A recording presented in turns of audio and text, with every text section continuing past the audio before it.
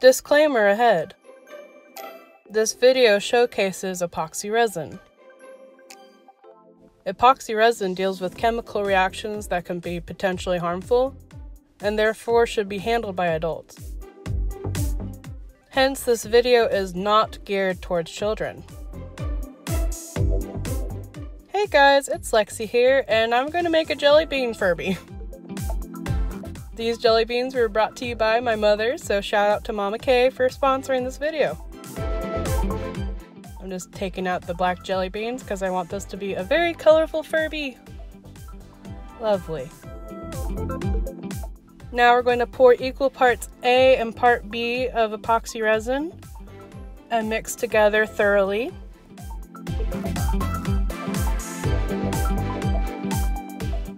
Going to use a jumbo crafting stick to mix. Make sure to scrape along the sides of the cup and the bottom. Next, I'm pouring in just a little bit of glitter, little bits of pastel glitter colors, not enough to overpower like my last Furby. Lessons were learned.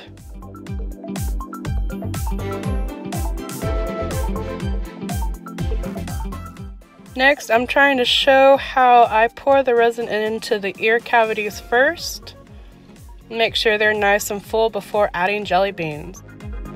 This Furby is really a redemption from my Valentine's Furby, where I didn't really know what I was doing at first, and I just poured everything in, didn't disperse equal colors of candy, so there was a lot of white and a lot of yellow hearts in that Furby. So here I am trying to do a better job by dispersing the colors nicely and making sure to do resin layers instead of just pouring all the resin in at the beginning. And the glitter gives it a nice shine, I think. Getting all those air bubbles out by bumping them to the top, and then a nice layer of resin on top. And here he is, the colorful boy. So cute. Now we're going to take watered down acrylic paint. I like to do about a half and half proportion of water to paint. And we're going to color on the whites of his eyes. Going to build that up, letting the layers dry in between. And I believe I did 3 or 4 layers to really make it opaque.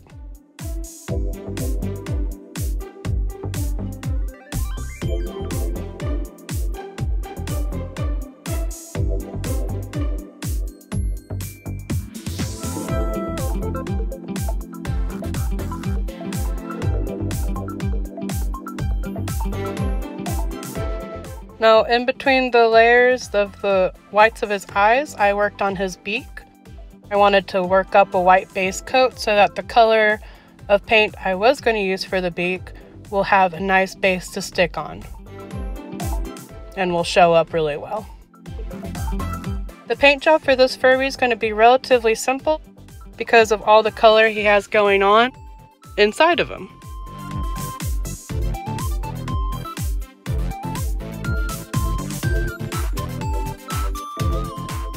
Oh, and if you saw my new angle of camera, I'm trying a new technique, so I hope you enjoyed. Let me know in the comments below if you do.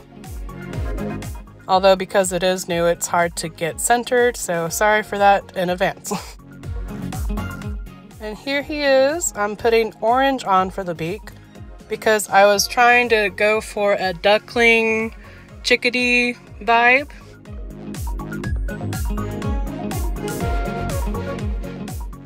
Because this is an Easter Furby to me, and the jelly beans and chickadees and ducklings, they just scream Easter, and I was very happy with how it came out. A very nostalgic Furby for me, I feel.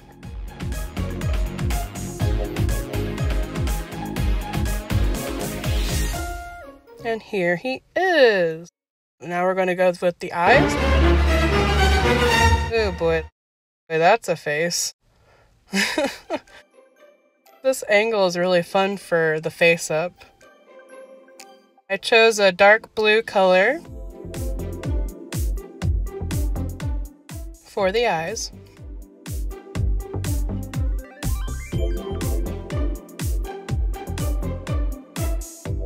I was really inspired by the narrator of that stop motion for Peter Cottontail, the bright blue eyes. So I wanted to bring this Furby bright blue eyes as well. Plus there weren't any blue jelly beans, so I figured the blue color would stand out.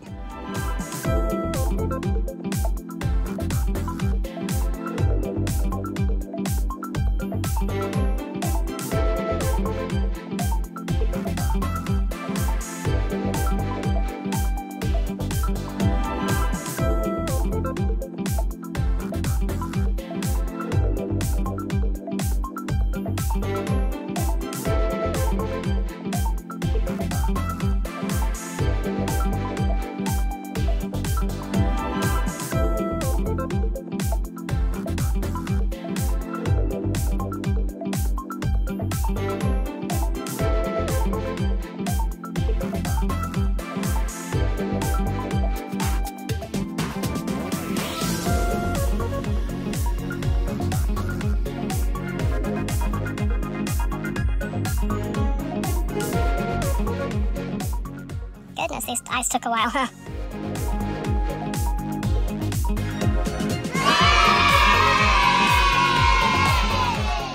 And after a few layers, they became opaque. Next, we're going to work on the eyelashes.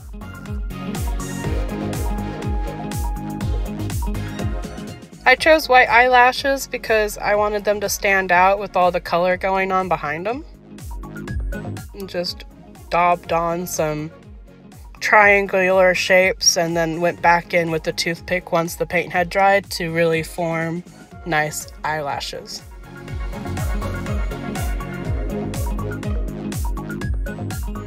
Next up, I wanted to bring out brightness in the eyes, so I made a lighter shade of the blue I used to make sort of a two-toned look to the eyes that I was wanting to give him without making another boring circle within a circle. So I figured I would make it shaped like a jelly bean because I thought that would look really cute. Jelly bean Furby, jelly bean eyes. It turned out to look more like macaroni noodles to me.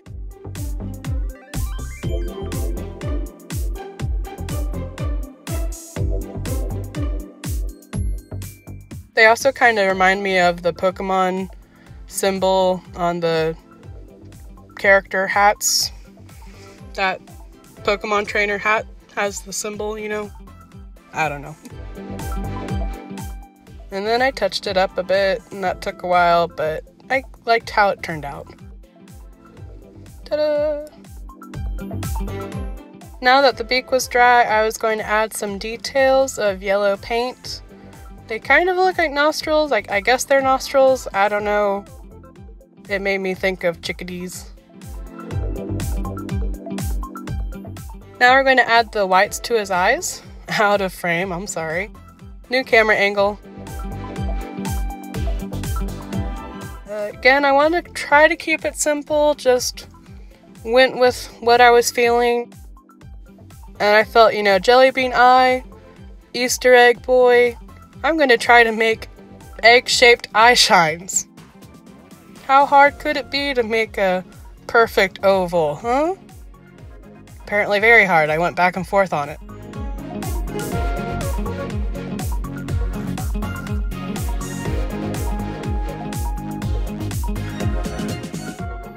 Back and forth, back and forth. Until I felt that it looked right.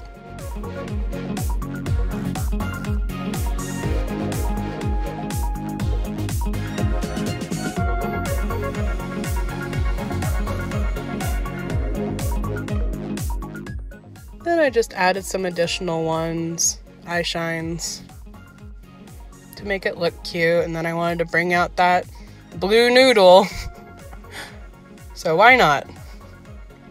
But overall, I think he looks cute. Next up, it's hair time. I brushed off some yarn wefts off camera.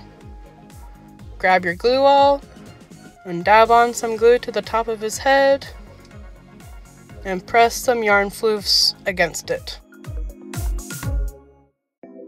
And then I dabbed on glue on top several times until it just felt like it would stick well. I even used a toothpick to glob on some glue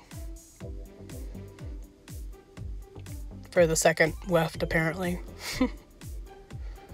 And just keep on adding that glue until you feel like it'll stick and not pull up with your paintbrush.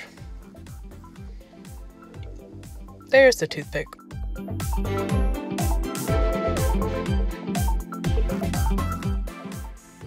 And then once I'm satisfied, I'm going to let the hair wefts dry overnight.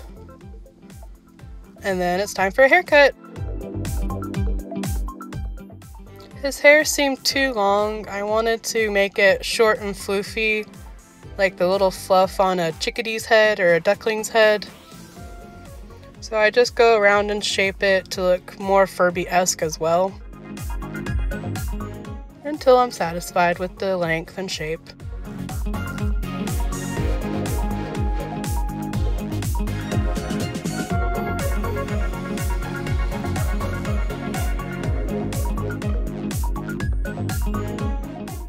There we go. To make him even more floofy, I brought out different hairbrushes while holding down on his quote-unquote roots, I suppose. I used little brushes to make the yarn even more floofy.